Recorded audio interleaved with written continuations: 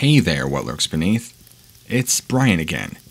I messaged you a few weeks back about what I believe to be a vampire cult hidden Blue Ridge mountain range of the eastern United States. Well, I got a couple of more interesting stories and accounts for you. Several, actually, on different subjects, in which I will send to you in another email here shortly. But for now, this email, I wanted to tackle the sightings and encounters I've heard and read about on mermaids. While many might believe mermaids to be this fantasy, bright, bubbly creature, as portrayed in the Disney films, I'm here to tell you that based on stories, accounts, and encounter stories, they are nothing like that. They're hideous, and quite hostile, to say the least. Nearly drowning a few victims, have human-level intelligence, if not smarter, and just like dolphins, swim in packs or pods. I'm not sure what you would refer to a pack of mermaids as, but they are very intelligent beings. I have a staggering amount of stories and encounters of just mermaids alone that I could share with you, that I've heard about, read about, and that have been personally shared with me. I think more than any other water cryptid there is out there. Maybe that's saying something about the world, and the condition in which things are kept hidden, but that would end up in an email probably 2 to 3 hours long for me to write out. So I'll keep this short. The first one I'll share with you is from 2 fishermen outside of Greece. They both were attacked by about 3 or 4 of these things, nearly torn out of their boat.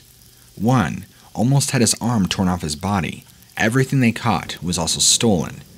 I couldn't quite get out of them the size of the boat they were in. It wasn't just a small rowboat, but it wasn't an industrial-sized fishing boat either. It was just the 2 of them, and they were off the coast just a little bit. These things jumped on board and nearly killed both of them. Both of these fishermen, by the way, have requested to remain anonymous in case anything would come back, harming their career, which isn't really much of a career, if you ask me, but that's besides the point.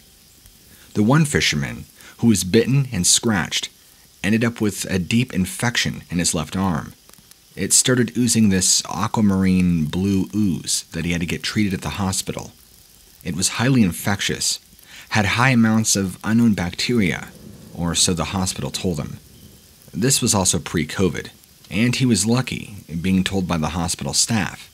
Had he neglected to get the proper medical attention sooner, he would have had to have had his arm amputated, because whatever this ooze or pus was, it was severely infecting his entire arm. I don't even know how to comment on that. I know nothing about that ooze, or what these creatures did to him. Perhaps it's some sort of venom they produce in some glands they might have. I'm not too sure, but that's not the first time that I've heard about this green-blue ooze that these creatures leave behind. Yet, another terrifying account that I had heard was an older gentleman who was sailing off the coast of the Florida Keys, not too far from shore. He was surrounded by about 7 or 8 of them on his boat, and while the 2 sailors from Greece didn't give me a great description of these beings, he did, and it did seem to coincide with the 2 sailors from Greece.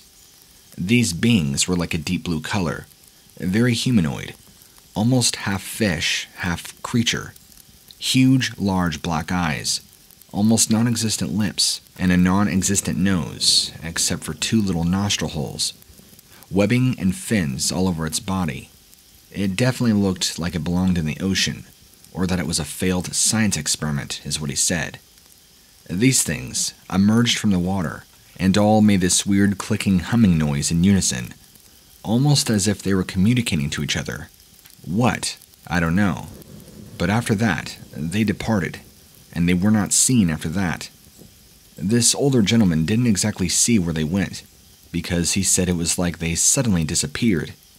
He has never been that frightened in all of his life, and he's lived in southern Florida his entire life, has never seen anything like what he saw that day. It scared him for a while, but I think now he's going out back fishing and sailing again. Good for him. About 6 or 7 years ago, I received an email from someone who called themselves Jack. They, back in 2001, were actually detained by the military because they were on the Gulf Coast of Texas and were on the beach when this creature washed ashore. He said he got a pretty good look at it, even took pictures. said it looked exactly like what you'd expect from a mermaid creature. Not the way that Disney portrays them, but ugly, hideous, half fish, half man, except more ugly, more evil looking. Webbings and spines all over it, large black eyes. I was shocked to hear it was the same description the old man gave me when I compared the two stories. Said it had a mouth full of shark-like teeth, and was completely horrified at what this creature was. It was taller and longer than him, having a long fish-like tail and fin behind it. Shortly after, before he even left the beach, a squad of military police arrived, detaining him, taking his phone, and closing down the entire beach. It was early in the morning, so he has no idea how the police or the military police knew about this. He was really the only one at the beach at the time, just on a morning walk, is what he explained to me in the email. He was detained, questioned, and actually arrested and put in jail for about a month. Not like county jail. It was a special military jail, is what he told me. He was questioned every day, what he saw, and what he would refuse to tell the public if it got out. He was given ample threats that he did not see anything, and he was to not tell anybody what he saw. He would not have any of his questions answered either, and that's a scary thing.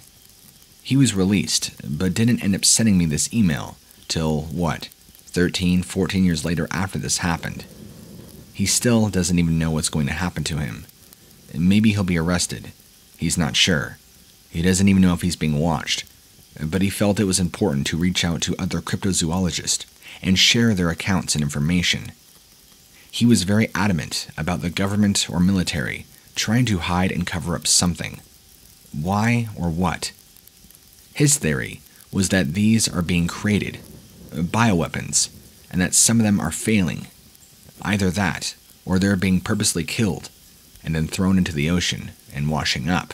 Perhaps they are failed experiments and don't meet all the requirements. But if that is the case, you think they'd have a better disposal other than just throwing them in the ocean. These are just speculations. I can't be too sure. Either way, Jack's account is just as horrifying as any other one. Then we have Macy from Southern California, south of San Diego at the time of the sighting. Her and her young son were walking along the beach in a more deserted section when she says that her and her son were startled by this humanoid creature coming out of the water, running right at them, chasing them. She said it looked horrible, very ugly, kind of somewhat like the creature from the Black Lagoon, but also very fish-like.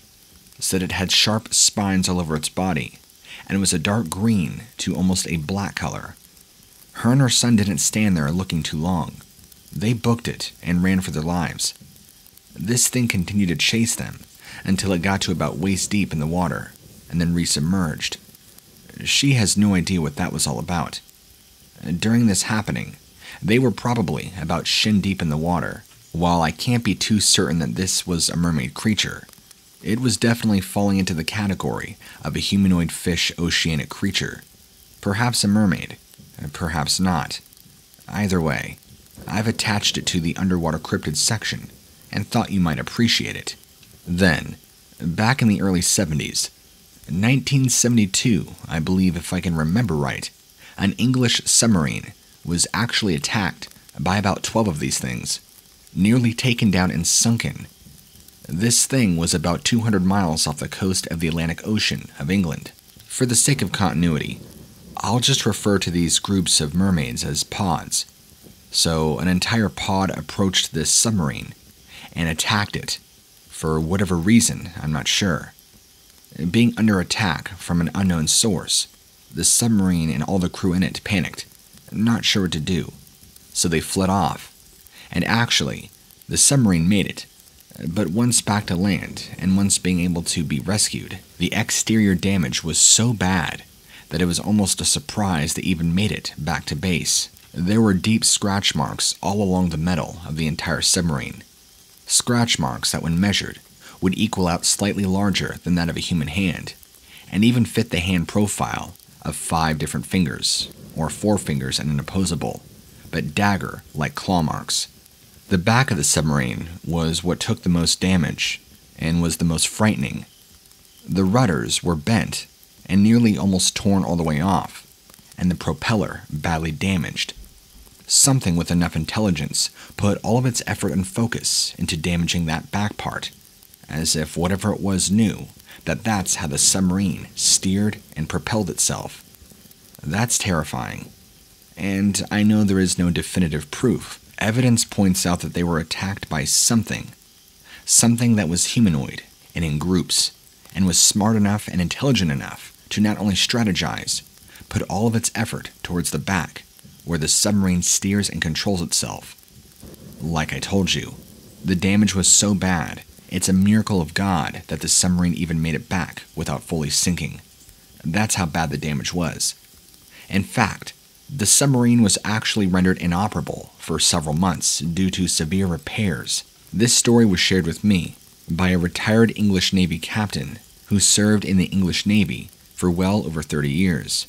And of course, in my opinion, one of the most frightening and first-hand accounts that I've ever been told occurred in South Africa back in the late 80s by a scuba diver, a scientist and exploring more bio-life form, but to what degree he never told me. He said to me that he witnessed a great white shark being torn apart by 4 or 5 mermaid, half-human, half-fish-looking creatures. He never referred to them as mermaids, but knowing what I do, that's the only conclusion I could come to. He gave considerable details that all matched up with all the previous accounts I shared, and many of the accounts and stories that have been told that I just simply don't have the time to share with you, because, well, there are so many. On a quick note though, in South Africa, at a certain time of year, many of the world's seals gather there, which makes a huge hunting and feeding ground for sharks, so you'll see a lot of sharks gathering there. This was right around that time of year, so it wasn't uncommon for you to run into a shark or seals. But being a scientist and having intelligence about the water and sea life, he knew how to keep his distance and where to be to do what he had to do. When he went on to talk about these half-fish, half-man humanoid creatures, he says they arrived in a group, and they arrived from the bottom, the darkness of the ocean, is what he said. They didn't come from the east or west, but underneath. He told me that he's never seen that kind of intelligence before. They definitely, like dolphins, strategized, worked in a group, and killed this shark, probably within 20 seconds.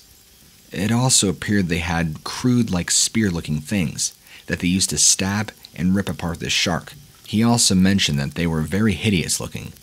Large black eyes, spikes and fins all over their body, and were nearly a dark green-black color, the same as fitting all the other descriptions that I've heard and stories that I've been told. Very strange indeed. He said he was mostly frightened by how intelligent they appeared to be, and how they worked so seamlessly and synergized together in a group. At one point, they all turned to notice him in the water, in which he was now panicking, because here he was, out in the middle ocean, with some unknown humanoid species not far away. They ignored him though, and took parts of the shark that they ripped apart, and took the entire shark cadaver with them, down into the dark waters below. That was enough for him. He said he was so frightened after the experience, he retired from marine biology for several years after that, refusing to do any more expeditions on research. The man who shared this story with me also wishes to remain anonymous, but has very credible sources, and is even taught at a professor at multiple universities all across the world in marine biology. He is renowned, and if I told you his name, it would be easy to find out who he is. But I'll respect his wishes, so he doesn't damage any of his reputation. That's all the stories I have time for you today. I'll send you one here in a couple days about tons of sightings of Mothman that people have all over the lower eastern United States and all around Point Pleasant. Thank you so much for being a great resource to talk to and to be able to share these horrifying stories. Thank you also for sharing them. I'm sure the people who hear them will appreciate that there are things out there, more than we could ever imagine. And that's part of the reason why I want to share these with you, because I know you'll get them to your audience. And the more aware we can make people, maybe the more lives we can save in the long run. Or, if anything, the more aware we can make people.